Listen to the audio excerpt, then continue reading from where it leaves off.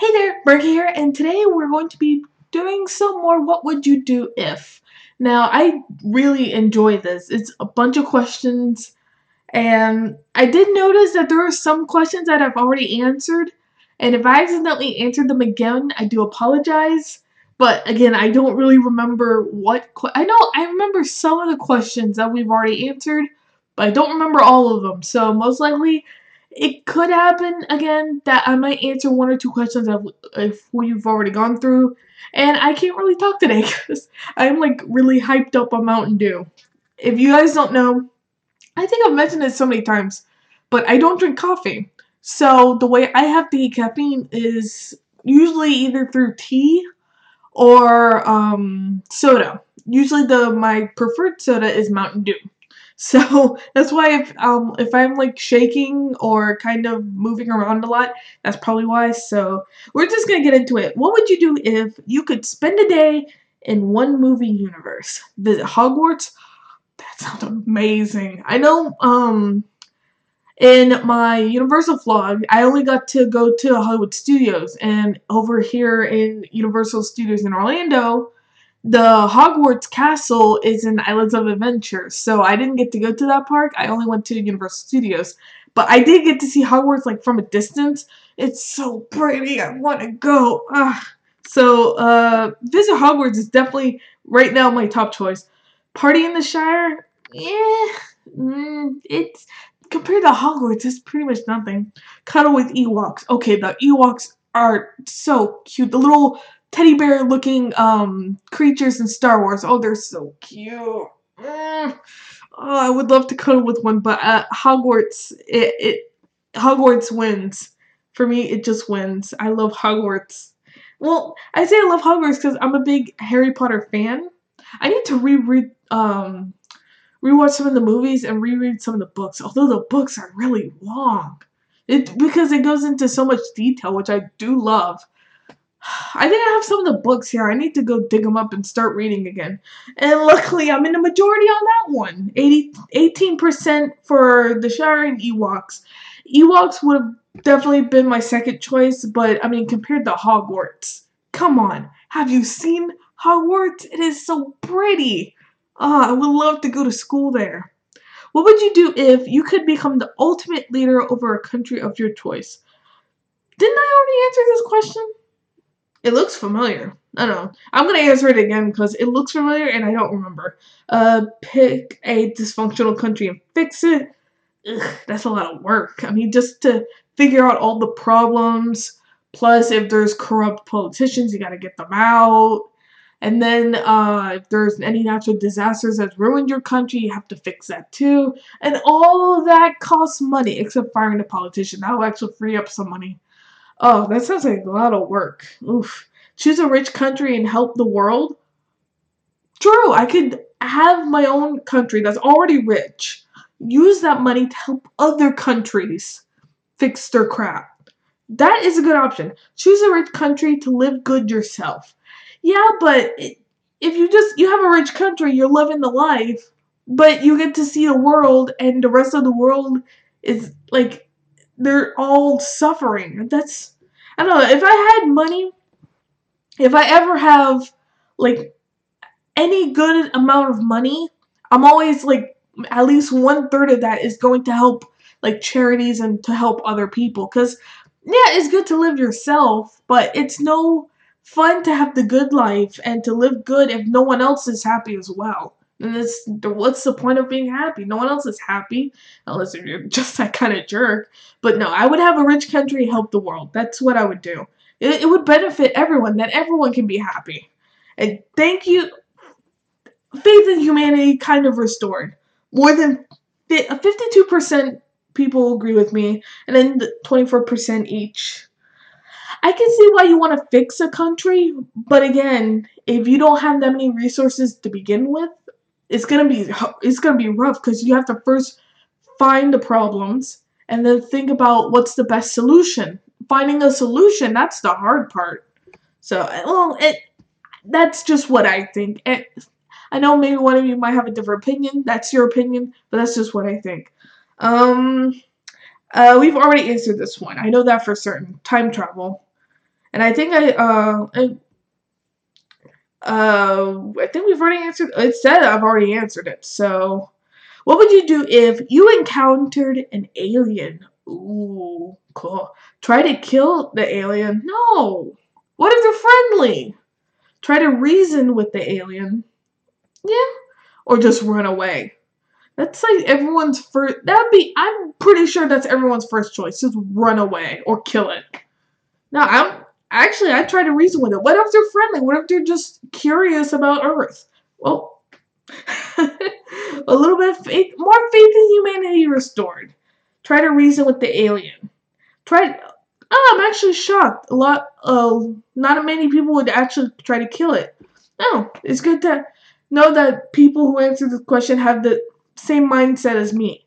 What would you do if you took over the media and its money? Oh, oh, that is a good question. Wow. Okay, if I took over all of the media and the money, go on a shopping spree, great. Don't use fake news and stories or take over the world. I'd start off just get rid of the fake news. Seriously. Wow, that was almost like split. Oh, wow. Well, I won't take over the world. That's kind of my second.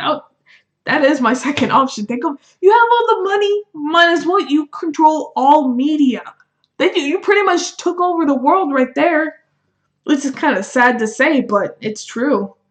Well, I'm in a majority on that one. 30% on a shopping spree. Which, if I didn't want to take over the world, or if I didn't want to stop fake news, then maybe. But that's like not really a big thing for me anyway.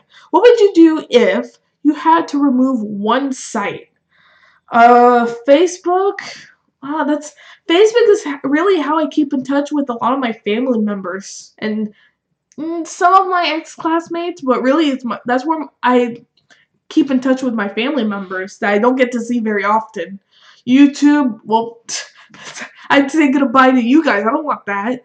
Twitter, okay, I actually didn't have a Twitter until like maybe 2 months ago. That I've only had my Twitter for a few months, so I'd have to choose Twitter. Yeah, I'm gonna have to get rid of Twitter. I mean, I still have faith. Yeah, thank you. YouTube, like only 2%. Everyone's just hooked on YouTube. No one watches, cable TV or actual TV channels. No one, very few people, they have it just to have it. But really, yeah. Oh, Facebook, really? Huh. I get rid of Twitter. I can't get rid of my Facebook. If I had to have just one social media, like for communication, well, I guess YouTube counts as well, but other than YouTube, and I had to keep another one, it'd be Facebook, because that's, don't get me wrong, I like Twitter, don't get me wrong, Twitter's nice, I'm getting used to it, and I actually quite like it, I see the point of it, but Facebook, I tend to use more anyways, to keep in touch with my family members and those I don't really see very often, including the friends that even live like an hour away from me. So, what would you do if you could see people's? Oh wait, we've already answered this. I think I said either work for FBI or become a social genius. I think so. What would you do if you suddenly got the look of a monster? Did I get this question? Well, it didn't say I answered it, so I'm gonna answer it anyway. Suddenly got the look of a monster. Stay home for the rest of your days. Kill yourself. Oh, that's a little excessive. Wait a minute. I did answer this. Did I? Go outside and scare. No, I said to stay home. I don't know why it said that I didn't answer it. Of course, everyone said go outside and scare people. I'm pretty sure I just answered that. Oops, my bad. What would you do if your complete loser future self came to your house? Save your life, assume it's fake, or work together to achieve great things? Um, Loser future self came. Save your life. What does that mean? They're not dying. Like, your future self is not dying. I'd say work together. Yeah, they may be a loser, but maybe they don't want to be a loser. I mean, there, see, 64% of people agree with me. Thank you. What would you do if a cockroach? Oh wait, I remember this one. I remember that one. What would you do if you could choose a superpower? Oh, the question that has beckoned mankind for generations, or at least ever since the creation of comic books. So, ability to fly, but you can't use your arms. Wait, there's a catch? Super strength, but can't run. Invincibility along with nosebleed while you do it. Hmm. Can't use your arms, but you have the ability to fly. What's the point? I don't want I want to fly, but I would like to keep my arm. Well, I at least have movement in my arms. There's super strength, but I can't run. I can't really run any. Well, I can run, but super strength. I'm not that strong anyways, and I'm fine. And this, I'm gonna. I never had a nosebleed in my life. Thank you. I'm the majority on that one. I've never had a nosebleed, but if that's the only price I have to pay to be invincible, even if it's temporary, like short span of time, and then there's like a cooldown, and then I can have it again, then another cooldown.